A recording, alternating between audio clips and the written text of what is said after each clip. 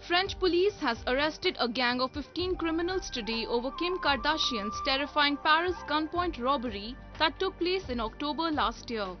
Officials confirmed the gang of career criminals was busted after one suspected robber left his DNA at the scene of the crime, the Hotel de Pourtales reports Mirror Online. After being submitted to the national DNA file, two of them proved to be individuals known to the police.